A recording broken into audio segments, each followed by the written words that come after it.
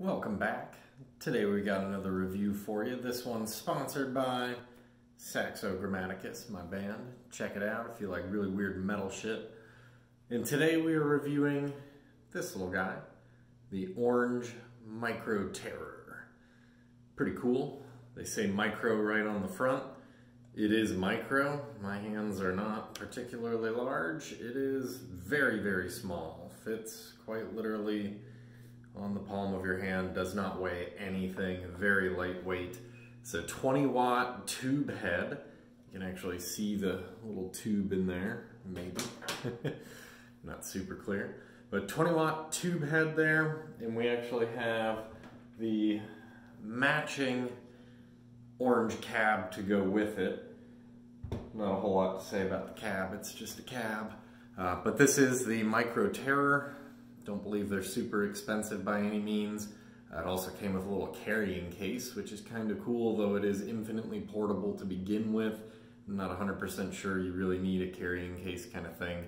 But anyways, let's test it out, see what it sounds like.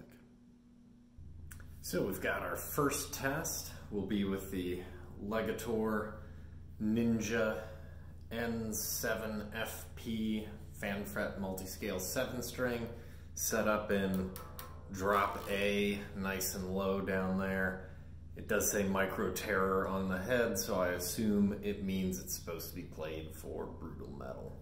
Let's give it a shot.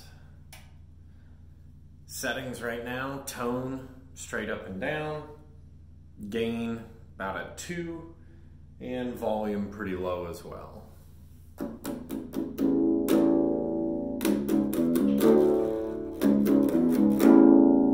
Turn it up.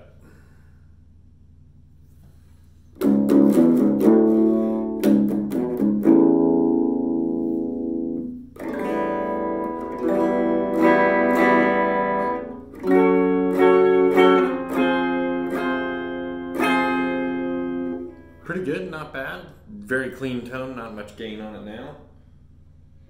We'll tap that gain all the way out. This is as much gain as it gets. Way too loud.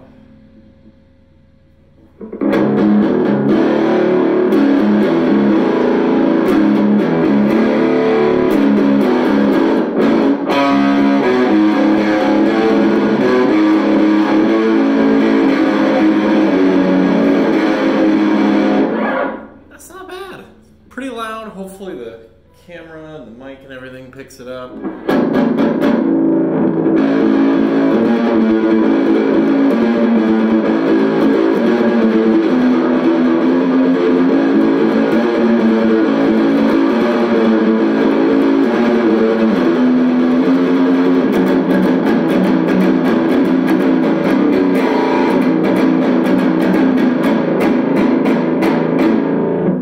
Really kind of rattly a little bit, probably just because it's so loud coming through such a small cab. And there's no distortion pedal or anything like that. This is just guitar into the head, into the cab, coming into the mic. So not too bad though. I kind of like that. For being such a small package, it actually sounds pretty good. It has a lot of punch to it. It's fiddled with some more stuff. So we'll put the gain back around 3 or so. This is with the tone all the way to the left. And it just looks like the cymbals are bass and treble clef. I don't know what they actually mean, I didn't look it up.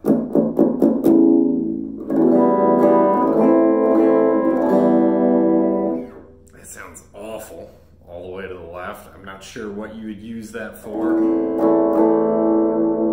Maybe some kind of cool ambient stuff.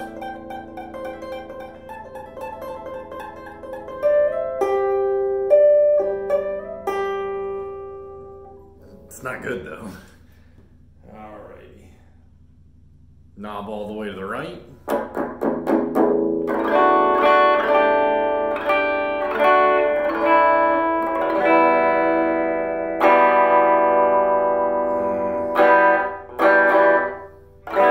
Really tinny. Really kind of way too bright for a head that has terror in the name. That doesn't make a whole lot of sense to me.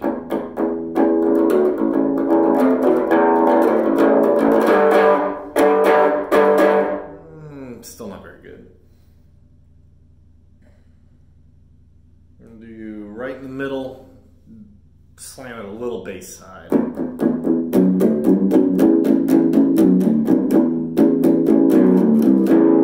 Let's crank the gain almost to max.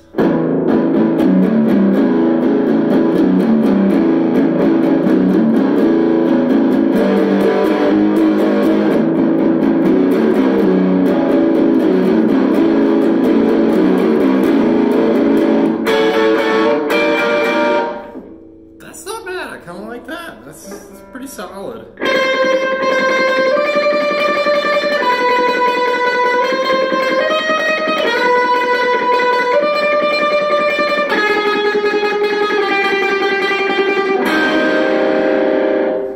Not a bad little black metal tone there, I kind of like that.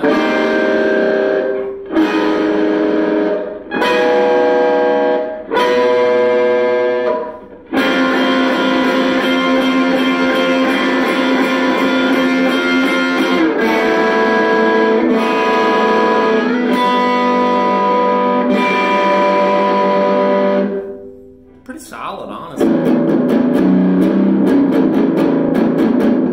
Not a big fan of it on the chunks there, at least how it's set up right now.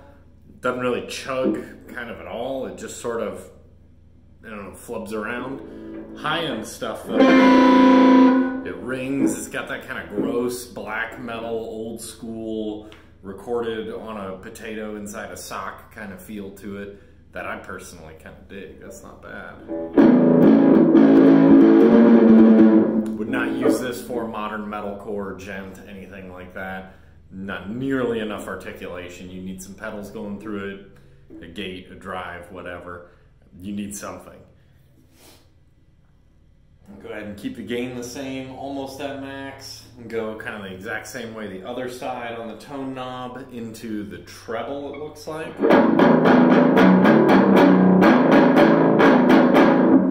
Those chugs are even worse. Oh, hideous.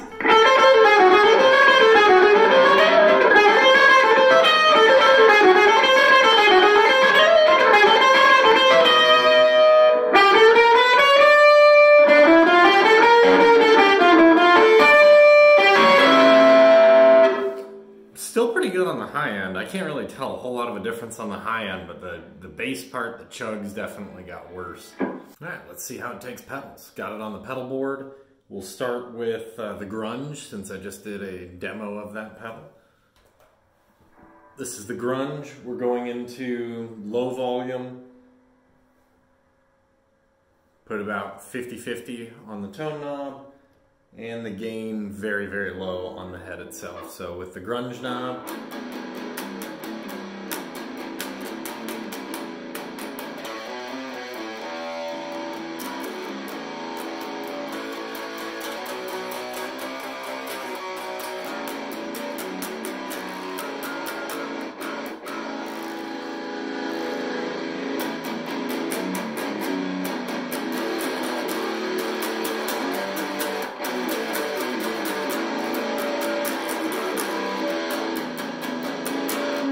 not bad on the chugs.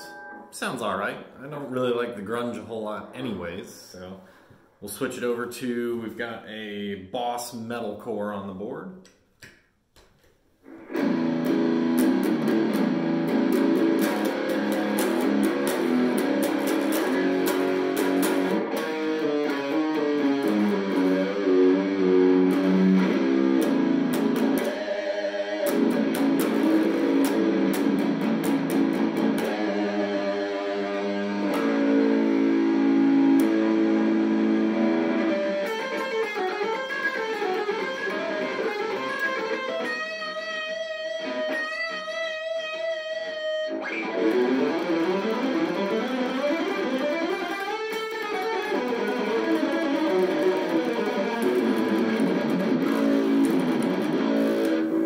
I like that a bit better.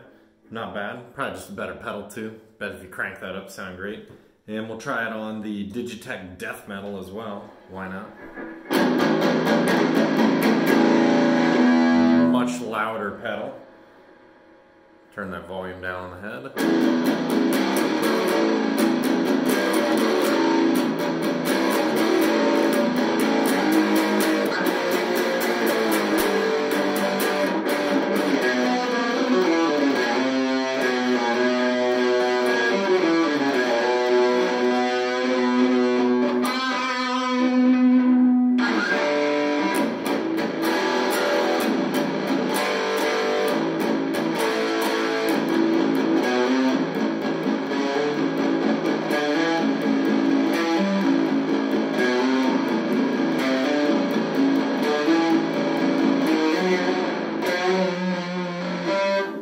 too bad on the death pedal.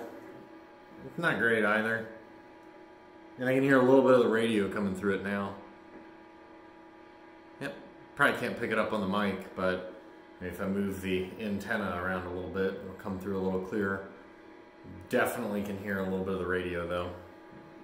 It's kind of every compression pedal, every distortion pedal.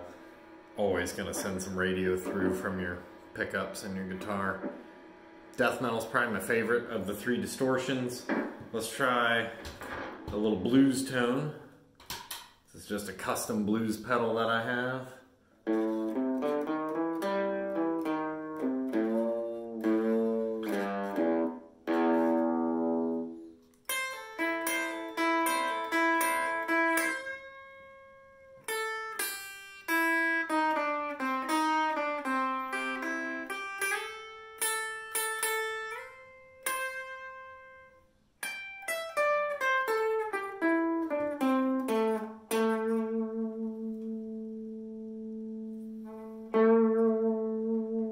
That's not too bad. It's kind of bluesy. I like it.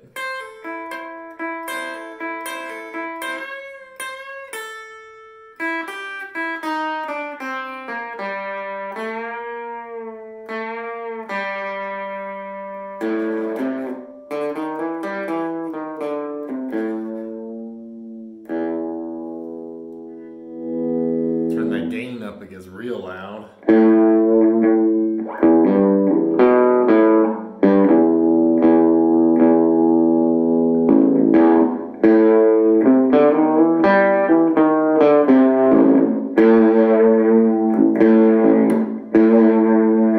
Not bad though, I kind of like that.